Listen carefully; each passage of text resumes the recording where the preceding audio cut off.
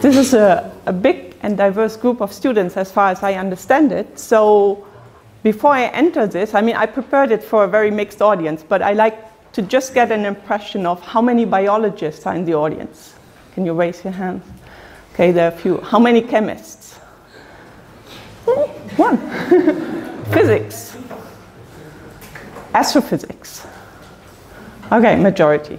I'm an astrophysicist or astrochemist, but I try to keep it at a level that maybe some astrophysicists may be bored in the beginning, but at least we make sure we get all the others along somehow.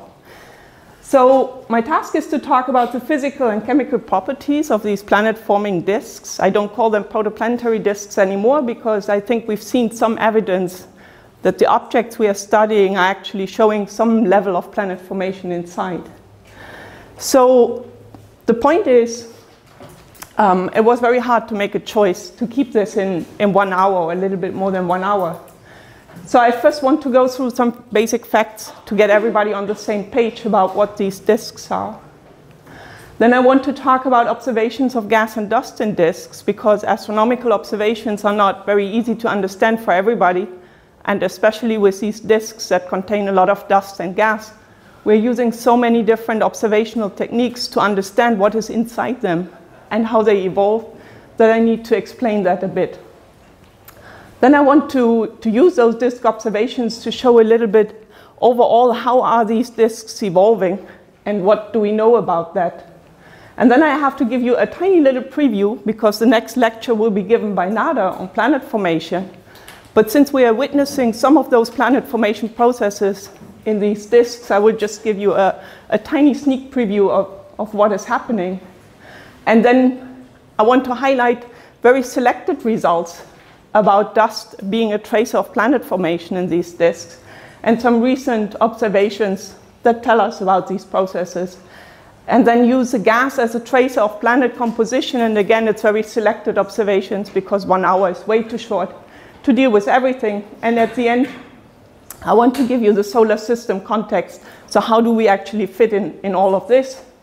Because we are observing here usually several tens to even hundreds of these protoplanetary disks, and not everyone is around a solar type star, and not every disk will evolve into something that looks like our own solar system. So since I had to select a lot of things, I want to draw your attention, if you want to learn more about protoplanetary disks in general, theory, modeling, meet observations. We had a summer school on Ameland that Manuel Güdel was actually also part of, where we just dealt with everything concerning disks, how they form, how they evolve with time, and everything we know about them. So all of this is open access, so if you want to go there, you find equations like somebody asked for. You don't see equations in my talk. If you have questions, just ask them in between. I don't mind. So circumstellar disks, some basic facts to start with. These disks form in star-forming regions. Every young star is basically surrounded by a disk. That is what we learned from the Hubble Space Telescope when it looked, for example, at the Orion Nebula. There are a lot of young stars in the Orion Nebula, and many of them are surrounded by nebulosities. And each of these nebulosity you can basically think of as a planetary system that is forming. This particular star-forming region is about 400 parsec away, 1,300 light years. So actually, when we are observing it, we see the light that was emitted from there 1,300 years ago. So we are looking in the past, even though not the same way as cosmologies. The youngest stars, they are actually less than 1 million years old. So they are really very young, and they don't have mature planetary systems. They still contain a lot of the primordial material that goes into planet formation. And now, how do we think these disks look like? This is a sketch that just shows you that these disks are actually structures that surround the central star. We know they are rotating. We know they contain a lot of gas, which is the yellow stuff you see here. And they contain a lot of these small dust grains. And they're really tiny little dust grains, smaller than even a micrometer in size, so smaller than what your hair is. Now, the grain sizes can be up to millimeter in size. This is what we see from observations. This is purely because this is the only size of dust, or this is the largest size of dust grains that we can receive radiation of. If there were kilometer-sized planetesimals, big rocky things in these disks, we would not receive any radiation from them that we could detect. So in a sense, when I'm talking in the next slides for the rest of the talk about the solid component in these disks, or the dust, what I mean is the stuff contained in up to millimeter-sized grains, because no observations tell us, unless indirectly, that there are already larger bodies in here. The grain material is very similar to what we know on Earth, so it contains silicates, it contains carbonaceous stuff, polycyclic aromatic hydrocarbons, so quite poisonous stuff as well. And we know that there are ice mantles around these grains. So if we are actually in the cold outer parts of these disks, we see, for example, water ice. The disk masses, which is also interesting to note, is up to a few % of the stellar mass. And coming back to the question that was just asked about whether there is evidence for these disks helping, breaking, for example, of the rotation of stars, and whether there's coupling of magnetic fields, and this plays a role. This relation, that it's up to a few % of stellar mass, holds all the way from the M dwarfs to A-type stars. So across the whole mass range of stellar masses, this relation holds, meaning if we see less breaking in the M dwarfs, why would this be the case? I mean, if this is a constant relation, then the disk should help respectively the central star in the same way, no matter whether it's an M dwarf or an A-type star. So even without understanding magnetic fields, this would be my simple answer, that maybe the disks do not play a huge role. And the gas-to-dust mass ratio in these disks is 100. This is interesting to note, because we need these dust grains to build a planet like Earth, but actually there's 100 times more mass in the gas, and only planets like Jupiter and Saturn, for example, they benefit from all this gas in the disk. But to build terrestrial planets, in principle, you only look at like 1% of the mass of the disk. Now, the typical sizes are 0.01 to a few hundred astronomical units, 1 astronomical unit being the distance between the Sun and the Earth. And if you want this in kilometers, you see it goes from millions of kilometers to 10,000s of millions of kilometers. These systems are huge. Our own solar system, if we just count in the planets and even include Pluto, for historical reasons and because we like him, it's about 50 AU in size. The interesting thing is the scale height. So the scale height is basically the pressure scale height of the gas. And interestingly enough, the height over the radius is only a few %. So you see that this sketch is actually giving you a wrong impression. It's kind of misleading, because these disks are very, very thin structures. So they are geometrically very thin. It's just that it makes no sense for me to show any plots if I put them on scale. So we generally put them on a different scale for height and radius so that you can see what happens inside. Another thing is, even though these disks are geometrically very thin, they are not super flat structures. They're actually opening up. And this is a very important result from early observations already more than 20 years ago, because somehow we needed to get this outer disk warmer than it would be if it was a completely flat structure. And the point is, if we have a flaring surface, the radiation from the star can actually interact with the surface even at larger distances. And about half the radiation gets scattered into the disk, and half of it gets scattered away. So that's actually more energy being put into such a flaring disk structure than if it was completely flat. And we needed that to explain the temperatures. And just to give you the perspective about the conditions inside, because this is important when you talk about, for example, chemistry later on, the typical particle densities in the inner disk are 10 to the 15 particles per cubic centimeter. So, and the temperatures of a few thousand Kelvin. So if we turn that into pressure, we are at around 10 Pascal.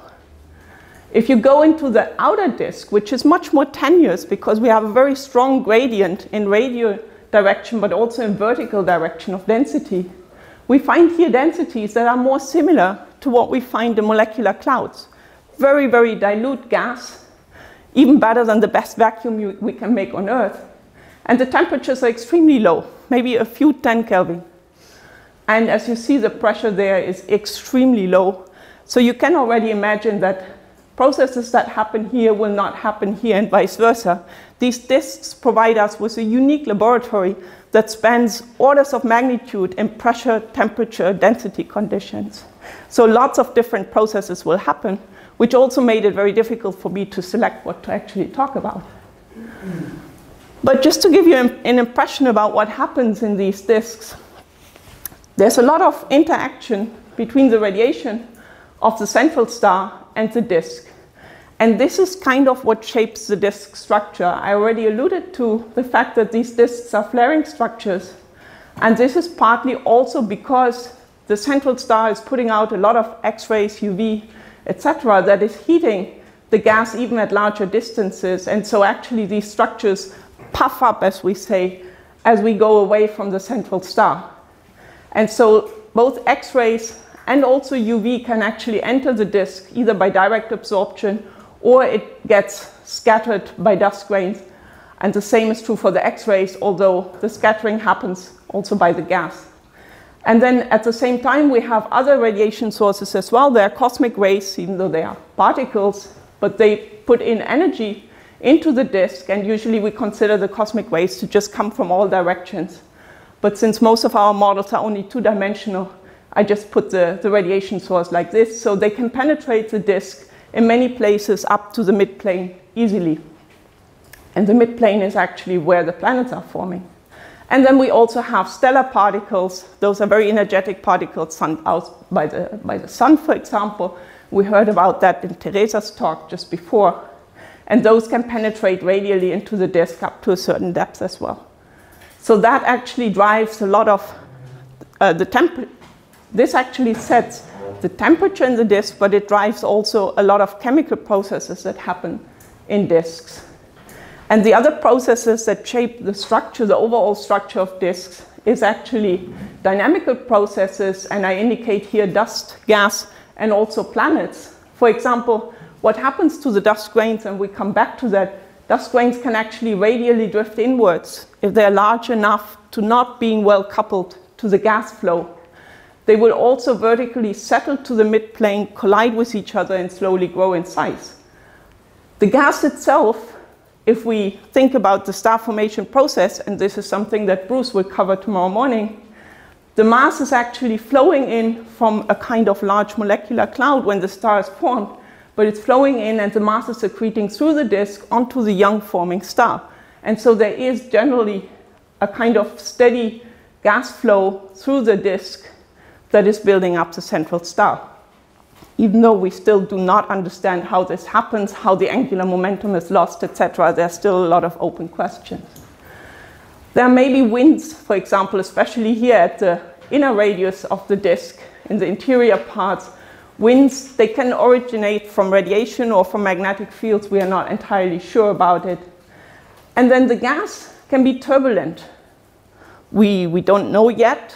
There are probably very low levels of turbulence, but if we do have some turbulence, then there will be some stirring up of material and some kind of mixing constantly happen in these disks. And then we have the beautiful planets that we all like and love and want to make in these disks, and they will have a profound impact as well on the disk if they are massive.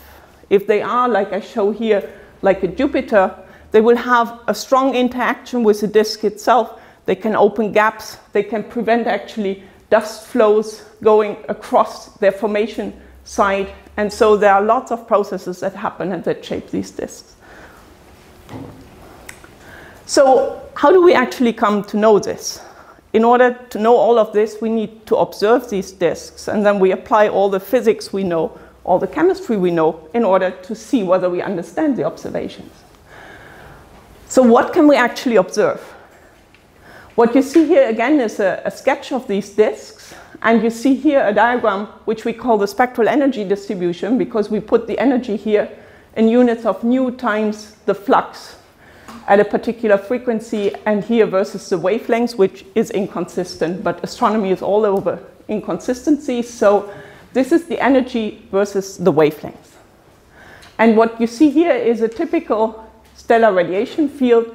So you see it peaks more or less in the optical part, and then it declines strongly towards the infrared wavelengths, and at radio wavelengths, these stars are putting out very, very little energy. But then what has been seen with the earliest infrared observatories that were launched into space was that there was actually an excess of radiation at infrared wavelengths was much stronger than what we expect from the star itself. And this excess radiation is coming from the disk. It is the thermal radiation that comes from the small, tiny dust grains in the disk. And it's thermal radiation. So the amount of radiation depends on how warm the material is, but also on what the emitting surface area is. And this is the reason why, if there was 1 kilometer size rocky body in that disk, you wouldn't see it, because its surface area is small compared to taking that kilometer-sized rocky body, putting it into tiny micron-sized dust grains and spreading it out all over the place. And so it's a surface area issue why we can't detect kilometer-sized rocky bodies. But we detect micron-sized, millimeter-sized dust grains. And this is typically the spectrum we see from a disk. And it comes from different regions. So the near-infrared radiation comes from the inner disk, because this is where the dust grains are very warm, usually around 1,000 Kelvin. And as we go further and further out, the radiation shifts to longer and longer wavelengths, because the dust material becomes colder and colder. It is a stellar radiation field mainly that is heating that dust. And because the radiation field is diluted as 1 over r squared, there's less and less energy put into the dust grains in the outer disk.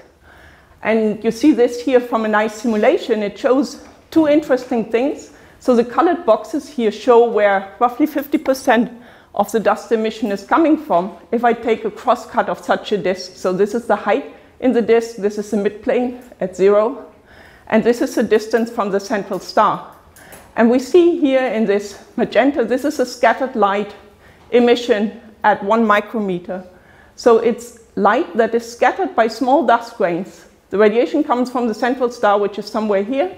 It hits the surface layer of tiny dust grains, and like I said, about 50% gets scattered away, and this is what we actually see here. So we see the large surface actually shining in scattered light, and we come back to that when we look at scattered light observations of disks. At the same time, when we look at longer wavelengths, to put it to the extreme, this is like 1,000 micrometers, so this is wavelengths of radio telescopes. What we see is predominantly emission from millimeter-sized grains, from the very cold grains here in the outer disk. And interestingly, what you see also is the emission is really coming from very close to the midplane. So even though at short wavelengths, the optical depth to which we can look into the disk is not deep. I mean, we only see the surface. At radio wavelengths, we generally see all the way through the disk. The material becomes optically thin at radio wavelengths. And so at long wavelengths, we probe the cold millimeter-sized dust grains in the outer disk. This is interesting because actually, as I said, the planets are forming in the midplane. And so currently, going to very long wavelengths is our best way of actually observationally reaching that midplane region where the planets are supposed to form. Now, the gas is a bit more complex, and the reason for that is dust grains, since they are large solid bodies, they radiate at all wavelengths. They are a continuous radiator, as we say. The gas is more complex. Not only do we not have a single gas, I mean, it's not like it's all hydrogen. We do have carbon, oxygen, and other elements in there as well, and so they go just off and they form molecules like carbon monoxide, water, HCN, and all of that. So we need to take that into account. And on top of that, a gas is not a continuous radiator. All these molecules have their discrete energy levels, and so they will radiate at very specific wavelengths. For example, we can look at the CO molecule. This is what we call the low rotational lines that we see in the submillimeter. This is a CO molecule just rotating happily at temperatures of, say, 5 to 50 Kelvin. Just very slow rotations, and we can observe them with radio telescopes. And what we see is the CO gas that is sitting here in the outer disk, very cold. But the same CO molecule, if we put it in a very hot environment, like 1,000 Kelvin, it will not only rotate, it also starts to vibrate. So the bend length will actually start to change. And so what we then see is the rho vibrational transitions in that CO molecule, and they occur at much shorter wavelengths. So the CO molecule sitting here in the inner disk where terrestrial planets are forming is sitting there at temperatures of, say, 1000 Kelvin, and it will emit in rho vibrational lines in discrete bands around 2 to 5 micron. And so we see that even for one molecule, we will have a very different set of signatures that we see from these disks, and we can observe them either in the near infrared or all the way to the radio. And the same holds also for molecules like water that have a very rich spectrum. And there are lots of other tracers we can use. And so in that sense, gas observations are a little bit more tricky than dust observations. The good news is if you have full access to the whole wavelength range, you can actually start to just scan the disk surface. Just go all the way from the near infrared to the radio, and you will build a complete picture of how these disks look like in the gas. Gas observations are also more powerful to some extent than dust observations, because not only that each molecule, so you have access to multiple molecules, each molecule and wavelength probes a different disk region, but also the gas can provide kinematic information, which the dust cannot. And this is through the Doppler effect. Because, as I said, these disks are actually rotating structures. So you see here the face-on view of such a disk. And this is the velocity field that we see. And you see actually, if we look as an observer from here, this is the velocity field from a top-down view. So we see at zero velocity, the disk is emitting only in this particular narrow part, while the maximum velocities, or the peak of the line profile, is actually given by those closed velocities. So these are isovelocity contours, by those velocity contours here. This is the line profile we see. So with the Doppler effect, if we suppose for a moment this is a CO molecule, what we see is actually that one side of the disk is rotating towards us, and so the line becomes blue shifted, and one side is rotating away from us, and so the line becomes red shifted. And the amount of radiation we actually receive from these different velocity bins of the disk depends on how much surface area is available in that particular velocity bin, and this is what is color-coded here. And so the last actually closed dipole contour that you see here is the one giving rise to the maximum redshift emission that we see. So this is an interesting thing, because we can actually use it to demonstrate how fast these disks are rotating. We can even use it to measure the central mass of the star.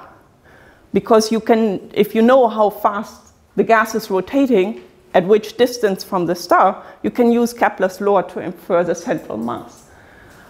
And what you see here is what we call a moment map that actually beautifully illustrates that these disks are rotating. So this is the velocity if we integrate over the entire line profile. So you see this is redshifted, this side of the disk, this is blue shifted. So we know exactly which way the disk is rotating. We even know exactly where the rotation axis is situated, just purely from the observations, purely because we measure that velocity shift in the line profile.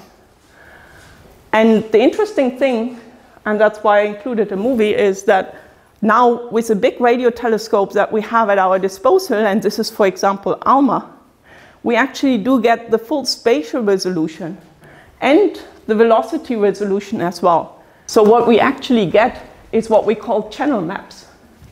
And so what you see here is how the emission, so we step here through that velocity range, all the way from blue shifted to red shifted, and we see which parts of the disk are actually lightening up as we step through. This is the CO molecule emitting.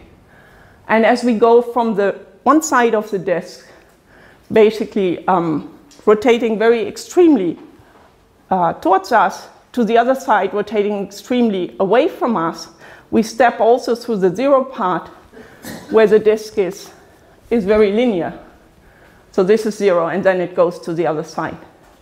So this is extremely powerful, because now we can measure not only the velocity shift, but also we see at which location the gas is emitting at that velocity shift. So before we go into any of the observations, I would like to know if there are any questions about these basic facts. Because this is a lot, yes? Can I just ask about the dust that was there? Is the pre-solar dust, or you imagine already that all the pre-solar dust was destroyed, everything is re-homogenized, and then it is solar system dust? No, or we don't know? No, we know definitely for our own solar system from the records that there are pre-solar grains. So a certain fraction of dust has to survive.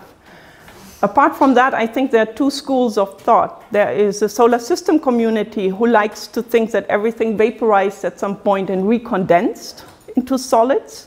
And there's the astrophysical community that likes to think that all the dust is inherited from the molecular cloud when the star plus disk is formed. So the molecular cloud also contains gas and small dust grains. And that material is used to build up the disk. And only what happens then is that that material is steadily growing in size. But the seed is the original material. So those are the two schools of thought, I would say. Is it gas ionized or is it nuclear atoms? In the surface of the disk, the gas is ionized. In the midplane of the disk, there's usually a very low level of ionization, which is only driven by cosmic rays. We used Doppler shifting to get the velocity, but isn't that just radial velocity? So how do we know the exact? So we should just look at those disks, which you can see like this shape. No, sure, you're entirely right. There's a projection effect. Yes. So one of the things we see, so when you look at the dust continuum, you can see how elliptical, for example, a disk appears. If it appears very round, you know you're looking at it face on. If it's like tiny like a smudge, it's edge on. Anything in between, you can basically deproject. So you have some idea about what the inclination of the disk is. And the same is actually true for these channel maps as well. So they give you the inclination. And so you do have to do the deprojection. You're right. The Doppler effect, we only see the line of sight component of the velocity. So for some observational experiments, you want to use edge-on disks. For others, face-on disks. And there's some experiments you want to have in between. So you have to fine-tune your life. Yeah? How does the gas to mass ratio changes with age and Christopher 5? I'm not going into that discussion because that's, I think, even at the moment, a huge open debate. And there are different viewpoints on that. So we know that, and I would show that both dust and gas are evolving with time. But whether they are evolving at the same pace, or if the evolution even happens in the same way all the way at different distances from the star, I think we still need to figure out. I think there's evidence it's evolving faster in the inner disk than in the outer disk. But about whether gas and dust are doing this at the same time in the same way is still highly debated. So let's apply what we just learned on disk observations to see how the disks are evolving overall.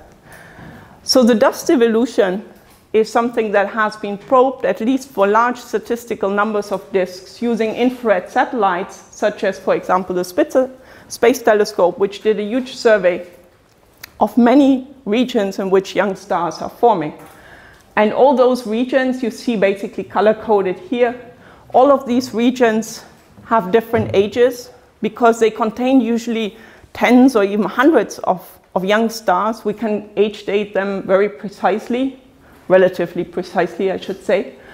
And what you can then look at is the frequency of young stellar objects that actually do show an infrared excess. So I repeated that plot that I showed earlier to remind us we are now looking at this part of the spectral energy distribution. This is where Spitzer operated, and this is where these surveys have been done, at about 6 micrometer. And if you remember what I said, this is very warm dust that we are tracing in the near infrared, so it corresponds to the inner disk. And if we now look at the frequency of disks where we do detect an excess here above the photosphere, we see that excess in the beginning is very high, towards 100%. And then as the star-forming regions become older, so this is age in millions years, this is 5 million years, the frequency of excess actually drops. So what it means is that we lose that emission from the inner disk. So something is happening in the inner few, maybe up to 10 astronomical units of these disks over a time scale of a few million years. As I also told you, in the long wavelength range, I mean, we are, with these observations, not sensitive to what is happening here. So in a sense, it only tells us that the inner disks are disappearing on these timescales. Now, there have been lots of studies of these spectral energy distributions, and I want to mention one interesting aspect here. This is again the same plot of spectral energy versus wavelengths, and you see here in color, for example, what we call pre-transitional disks. So you can go and classify all those spectral energy distributions, and in this particular case, we do it with respect to the median in a very well-known star-forming region, namely Taurus, which has an age of about 1 to 3 million years. And you see that the blue spectral energy distribution here is distinctly different from what we expect from the median distribution at that young age. And there must be a reason for that. And the same here, this is what people call a transitional disk. You see that the green curve here from those transitional disks lies very well below that median spectral energy distribution. And the interesting thing is that you can attribute that lack of emission now to a lack of material in the inner disk. So this is exactly what I showed in the previous plot. So some disks start to lose that inner material, and so they develop a lack of infrared excess at short wavelengths. You see that this disk at 5 micron has radiation very similar to what you expect from the photosphere. So it would be classified as a disk that has lost its inner material. And I draw the sketch here. Actually, I took it from a nice review by Catherine Espayat.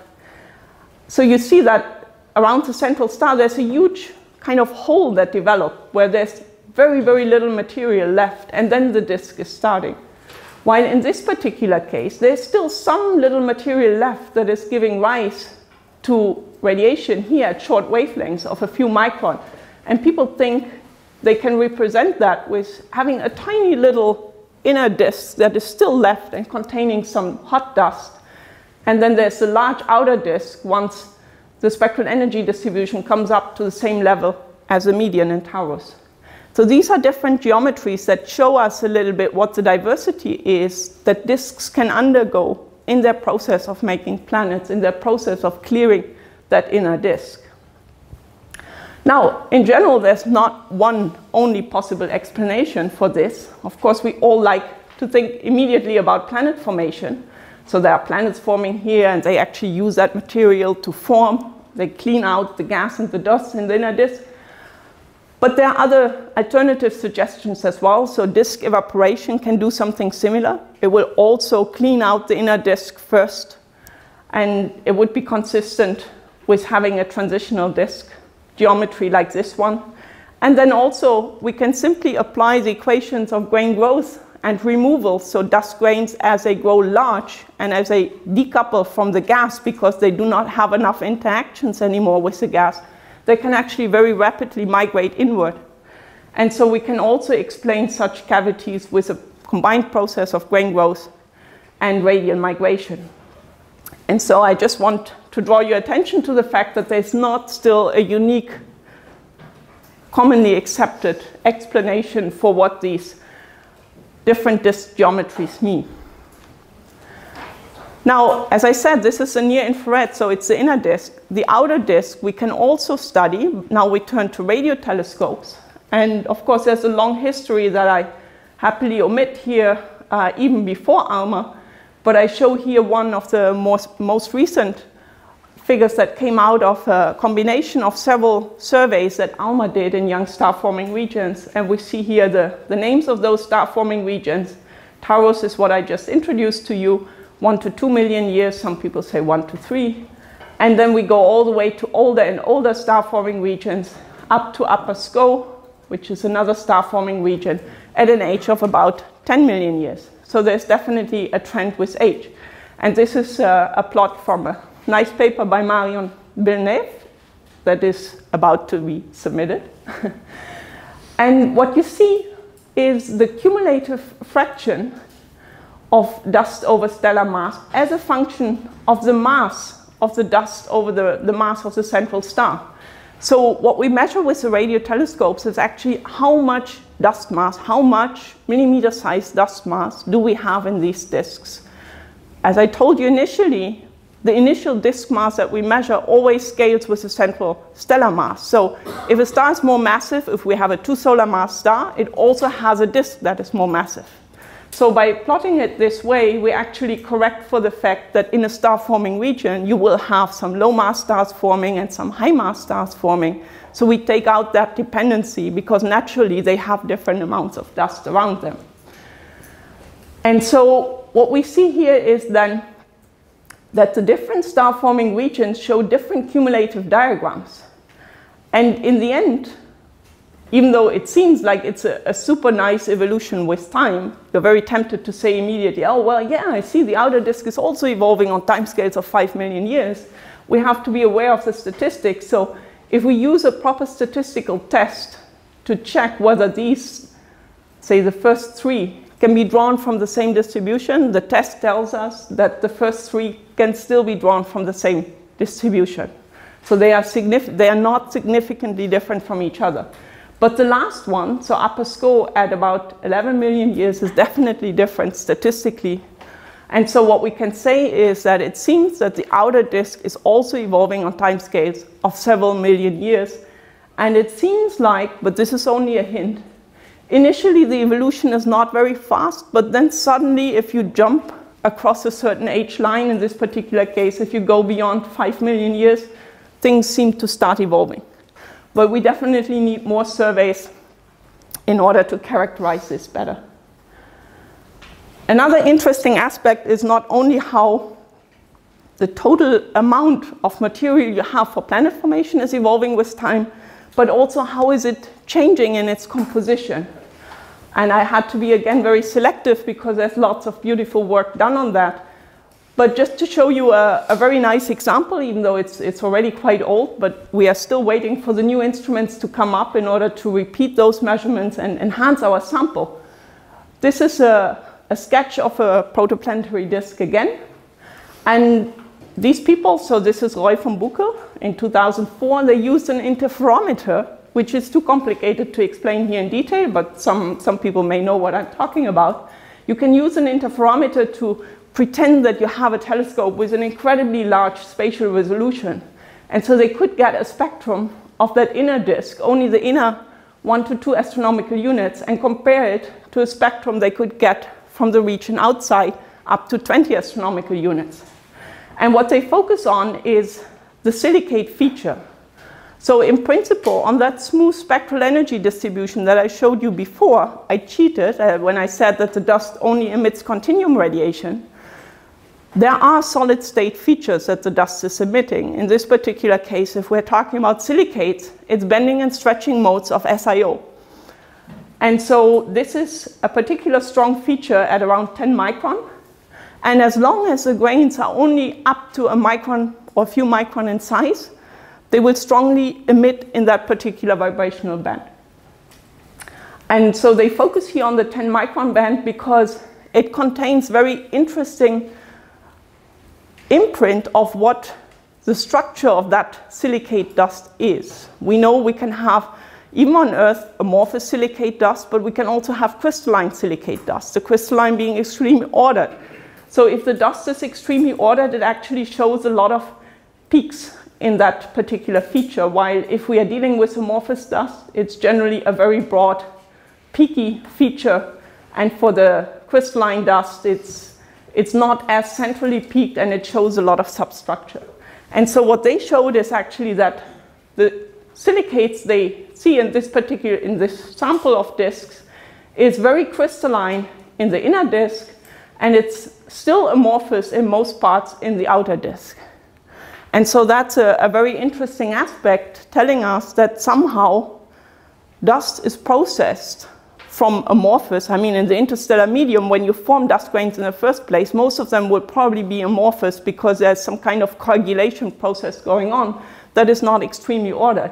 And so there is some processing, and that could be, for example, annealing of the dust or something like that, that actually turns it from amorphous into crystalline in the inner disk.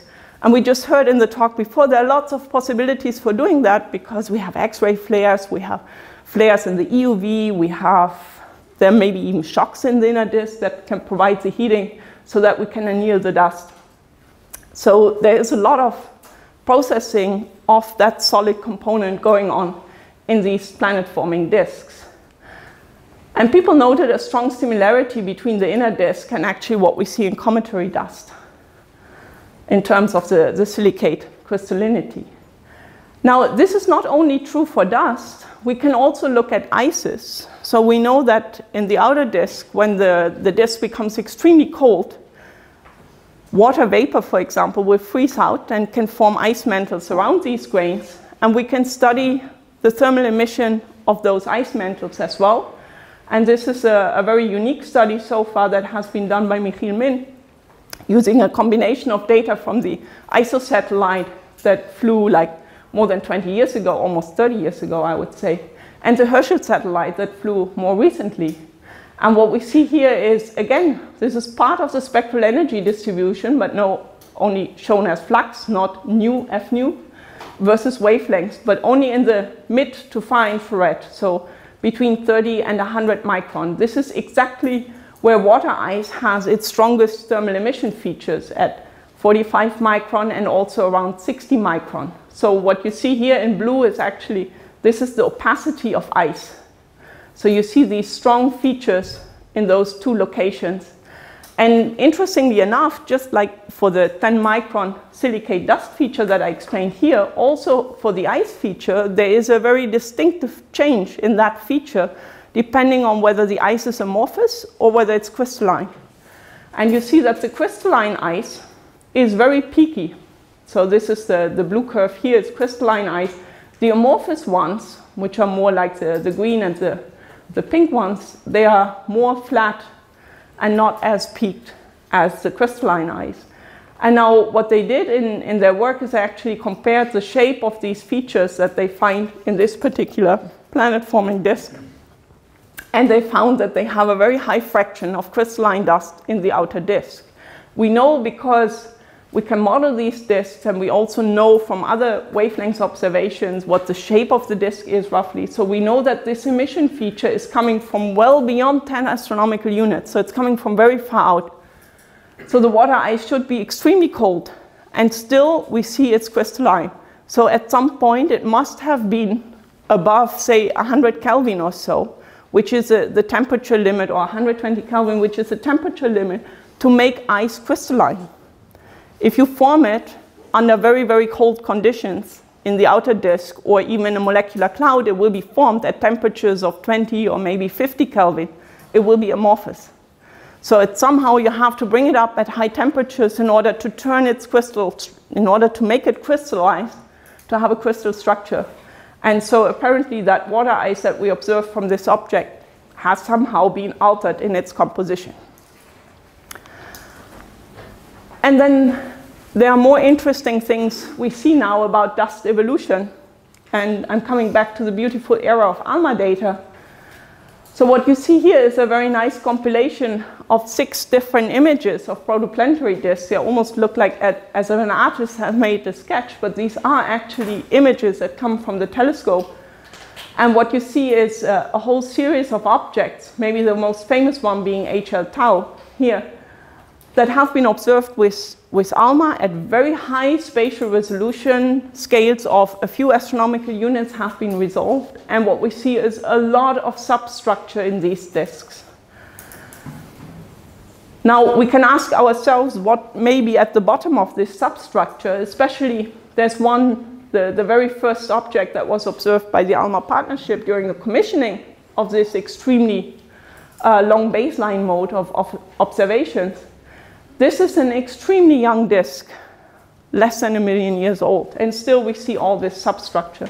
So of course that calls all kind of theoretical modelers onto stage, and everybody tries to apply their own ideas about what causes this substructure, especially the nice concentric rings. And giant planets that are forming inside these disks is only one possibility of explaining the structure. Alternatives can also work. and have been suggested, such as, for example, you can have binaries at the outside that actually shape the disk and produce spiral arms like this one. You can have gas instabilities that also lead to the production of concentric rings, or even something I forgot to mention here.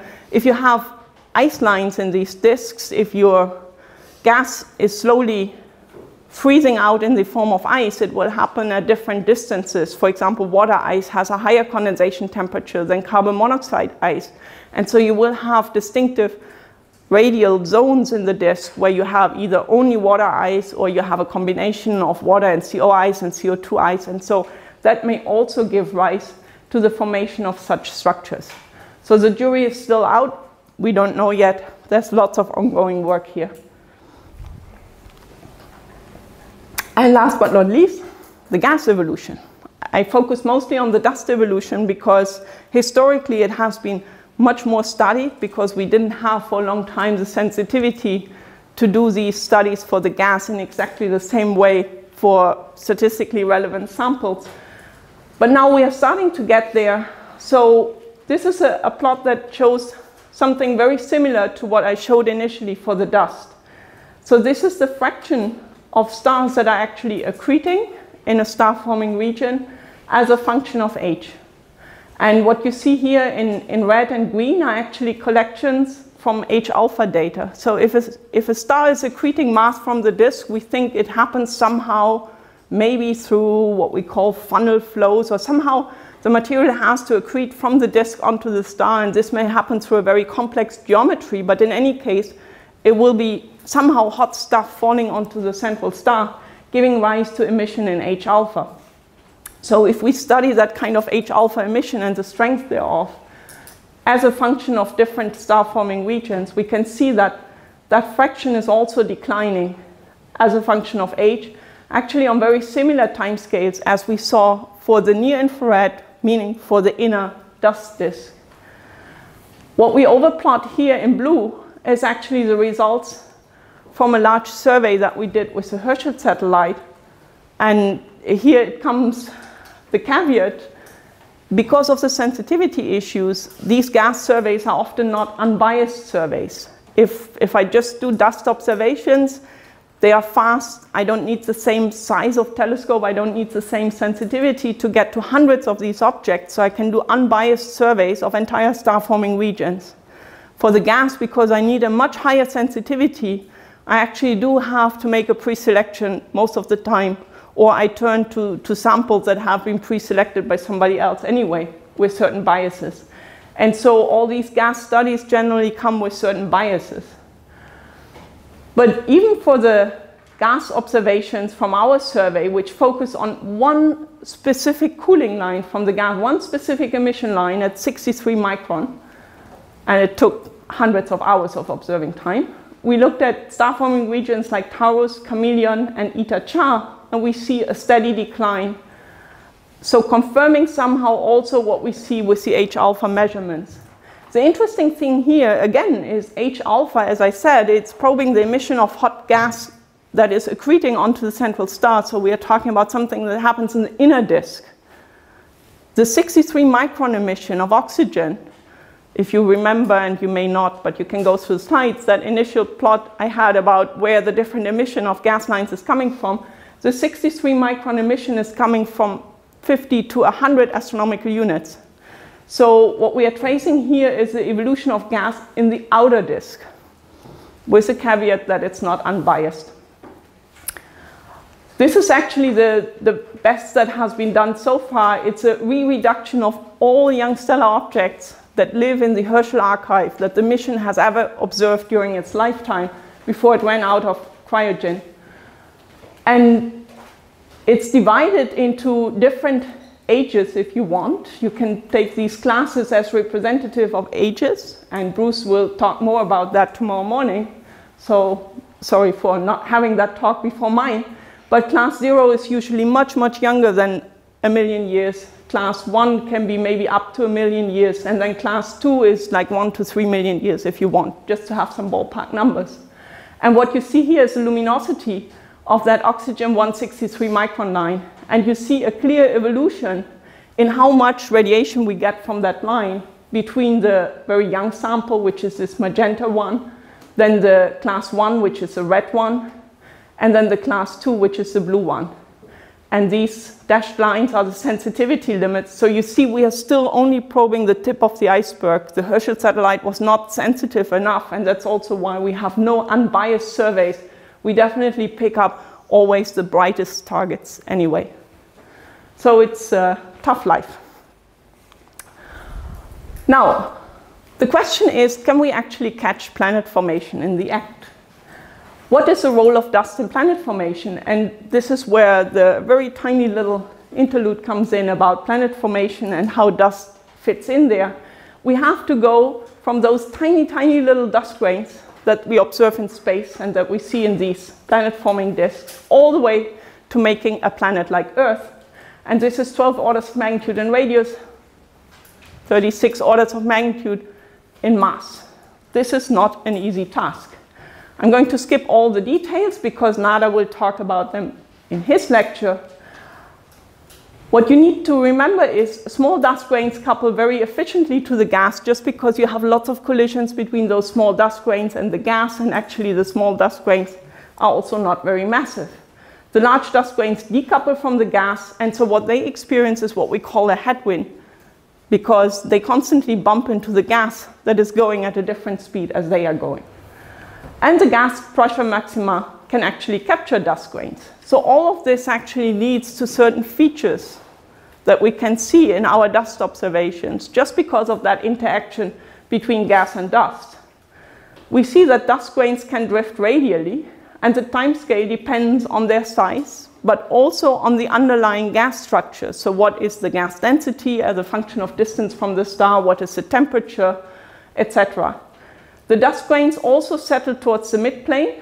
This is a process that happens also over time, and it happens differently in the inner disk and in the outer disk because, again, it depends on the gas density. And as I showed you initially, the gas density is extremely high in the inner disk and extremely low in the outer disk. And this will also depend on how much turbulence there is, because you can imagine the process that counteracts that gravitational settling of the dust grain through the gas will depend on how efficiently it's actually mixed up again. And then dust grains collide with more or less success to grow, so we constantly also see a population of small dust grains that comes probably from destructive collisions.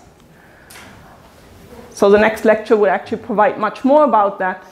But let's go back to the observations and see if we have any hint of these kind of processes going on in the observations of planet-forming disks. And there's a very nice example here from work by De Gregorio Monsalvo from 2013. These are ALMA observations, and what you see here is the dust, and in the blue magenta line is the gas. And what is plotted is actually the surface brightness that we see both in the continuum here and also in the CO line here as a function of distance from the central star. What you immediately see is that those two profiles do not look the same. So the surface brightness suggests that the dust is actually stretching out not as wide, as far away from the star as the gas is doing. And this is very interesting because this can be explained by what I just told you, radial migration of dust. So if we turn to computer models, we can actually put in all the physical equations that we know and all the laboratory experiments people did on dust grain collisions, etc., in order to understand their behavior. We can see how a model would behave if we include grain growth, drift, and also fragmentation of dust grains. And what you see here is how the surface density changes as a function of age. So different colors are different ages. And actually this line here is the gas, and this line is the dust. So you see that after a certain time, indeed, there's a mismatch between the gas surface density in the disk and the dust surface density in the disk. So they show different, say, radial extent. And this is a very natural consequence, at least it's one possible explanation, that we do have dust growth and radial migration. And we could claim that we have actually seen that now in our observations. The other interesting aspect was that the dust grains can actually vertically settle towards the midplane, so they will slowly sink down because of gravity, and on their way they can actually start to collide with each other and to grow to larger and larger dust grains. And the question is that seen? Well, let's turn back to this beautiful ulnar image of HL tau. If you remember, maybe even already from the press release, these rings were not only very concentric rings, but they are also not showing any big difference in their widths between the minor and the major axis of the disk. Now, if the disk had a very profound height, because of the projection effect, we are not seeing that disk face on, no, we are seeing it inclined. Because of the projection effect, you would expect to see the rings to be much wider in one direction than in the other. This is not the case. So if you apply detailed models to it, you can actually use them to derive how flat that millimeter-sized dust is. And this is what Christophe Kamp did in his models, and he found that, say, the scale height of millimeter-sized dust grains, although dust is not a fluid and has not a scale height, but somehow we have to measure it, at 100 AU is about maybe 1 to 2 astronomical units. So you see, if I go out 100 astronomical units, my dust grains are confined to about 1 astronomical unit. That's how thin that distribution is. It's not a thick disk. It's a geometrically very razor thin disk. And of course, you can immediately use that to learn about turbulence in these disks, because if the turbulent levels were extremely high, the millimeter-sized grains would be steered up by the gas turbulence. The fact that they are so thin puts a constraint on the turbulence in the disk as well. So very low turbulence is required. And just to remind us, the explanation for the rings is not necessarily only planets, it can be something else as well. There's more substructure seen, for example, from scattered light images. If you remember what I told you initially about observations, in the radio we actually look at the millimeter grains close to the midplane. If we look at scattered light radiation at short wavelengths, we see the surface of the disk.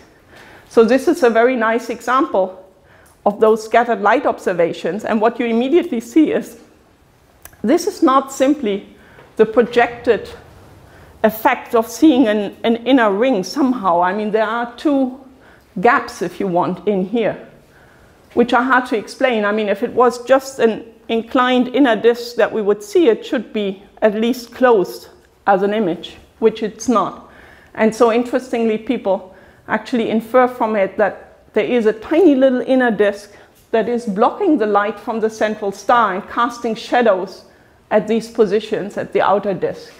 So we can learn a lot about the intriguing geometry of these inner disks from scattered light observations. So there's a huge potential here. And in the view of time, I'm going to skip the questions for a moment and get to my last point, namely the gas as a tracer of the composition in these disks. Of course, gas can also be used as a tracer of the physical structure of disks, but I'm not going into that, because the unique aspect of gas is that it can also probe the chemical composition. And what you see here is a sketch of how such a disk looks like in its chemical content. And this comes back to a question earlier on the ionization. Because the radiation from the central star hits the surface directly, actually the surface of these disks will be very atomic and ionized. Then as we go deeper into the disk and more of that direct stellar radiation gets blocked by dust grains, for example, we reach a layer where molecules start to form, but there's still substantial ionization, so we form a lot of ion molecules, like for example HCO+, N2H+, CH+, those molecules can form there. And then we have the neutral molecular layer, and if it gets even colder, things will start to freeze out in the form of ices. And a lot of that can be found in a whole sequence of reviews about what the chemistry is in these planet-forming disks. Now, interestingly enough, we know in the interstellar medium more than 200 molecules easily have been detected. This is not the case for planet-forming disks. So I did an update of this table just yesterday, And I think up to now, this is probably what has been detected. So up to 6 atoms. The color here gives you actually at which wavelengths the detection was made. All the black stuff comes from radio telescopes. These are the 2 editions from ALMA. This is the latest one from this year. So I only put the references for the most latest molecules. H2S, I think, is the latest one from 2018. So it does not mean, you should not go off and think now that these disks are less complex in their molecular content than the interstellar medium. It only tells you that if we look with the same telescopes that we use to study molecular clouds at these disks, the disks are tiny compared to a molecular cloud. A molecular cloud has thousands of parsec in size sometimes. These disks are like 100 astronomical units. So 1 parsec is about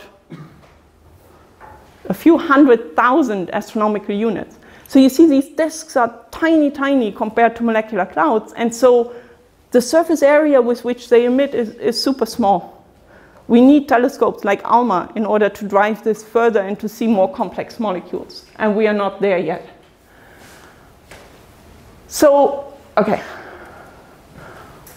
What happens in a planet-forming disk? I'd like to do this one. What happens in a planet-forming disk if the temperature drops below 150 Kelvin? The water molecules stay in the gas phase, so we have supersaturated water? Or do the water molecules become very immobile and locally cluster together to form ices? Or do the water molecules absorb on the surfaces of small dust grains and form ices? Can I get some hands? So who says A?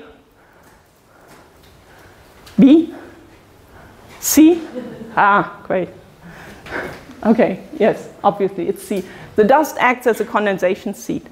And we come back to that because there are different types of models out there, and some models actually form rather this approach, which we think is not appropriate to use in the case of disks. Do we see that? Yes, we actually observe it. This is a very nice example. It's a disk around a young solar type analog, maybe TW Hydra. This is the continuum emission. The nice thing is we look at that disk face-on. That's why you see no projection effects. This is the CO emission. And this is a very nice molecule, N2H+. Probably not many people that used it before, especially in chemistry. It's not that much useful. For us, it's extremely useful because N2H+ actually sits everywhere where CO is frozen out on dust grains. So the extent of that N2H+ ring here tells us about where the snow line, the ice line is for CO to freeze out on dust grains. If CO is in the gas phase, it actually destroys N2H+. So they cannot live together. So we can use these molecules as a tracer of where these different transitions occur in the disk. Similarly, there are attempts to use molecules in order to figure out where the water snow line is. So these molecules, besides studying just the complexity, I mean, how big of molecules can you get in disks, also helps us to understand about the structure of the disk. And you can ask yourself, like, well, is there a lot of agreement between observations and models and what we know from Earth, from our laboratory? And I want to show briefly 2 examples where directly from the observations, from the CO emission that we see as a function of radius. The CO emission is a direct measurement of at which temperature that CO molecule is rotating in the disk. We can measure that temperature and we see a nice plateau here. And this plateau comes about because it traces the surface snow line of CO. The CO freezes out below a temperature of 21 Kelvin. This is consistent with laboratory measurements and theory and even the densities that we think these disks have.